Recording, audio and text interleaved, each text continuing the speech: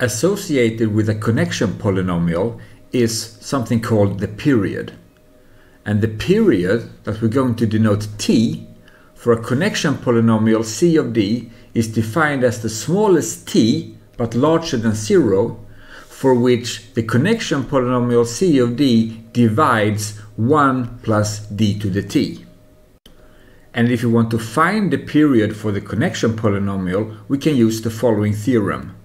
The period for a connection polynomial c of d can be derived by long division, that is series expansion, of 1 over the connection polynomial c of d.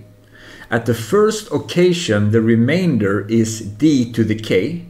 Then we get the period as the period t will equal the integer k. And we can see this rather easy as follows. So what we're doing is that we're taking 1 plus d to the t and we divide this by c of d. And when we divide this, let us call the result just k of d. So this is a polynomial in d.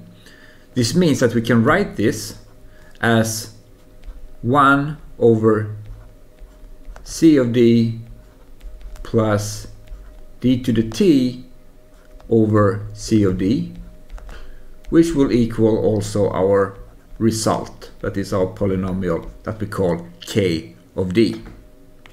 And if we now take this term here and move it to the right hand side, what we get is that 1 over c of d is equal to k of d plus d to the t over c of d. So that means that when we make this division here, we get this remainder, that is d to the t. And the first time we find the remainder of this form, we're going to use this as the period. So this will be k here when we find it the first time.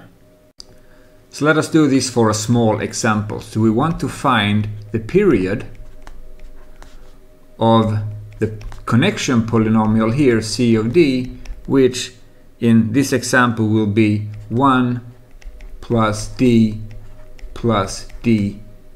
cubed. So what is the period of this polynomial? So what we do is that we divide 1 by this polynomial. So we have 1 plus d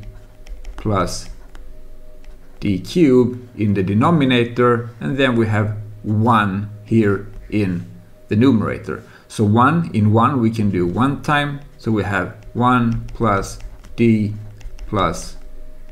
cubed. We sum this, we get d plus d cubed.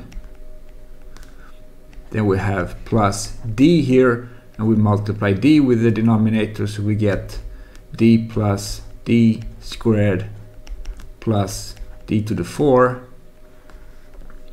And we sum these, we get d squared plus d cubed plus d 4.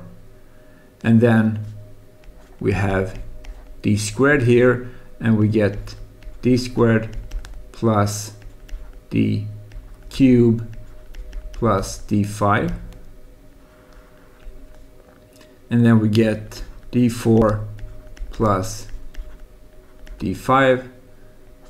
And continuing this, we get d4 here, which gives us d4 plus d5 plus d7. And summing these will give us d7 as the remainder. And what we have here now is the first time that we get the remainder of the form d to the k. Because here, the previous time we had a remainder, we had 2 terms. Before that, we had a remainder with 3 terms. And the first remainder that we had in our division here had 2 terms. And we were looking for a remainder with only 1 term. And when we got that, our period t will be equal to our value k, which in this case is equal to 7. So the period for this connection polynomial that we have here is 7.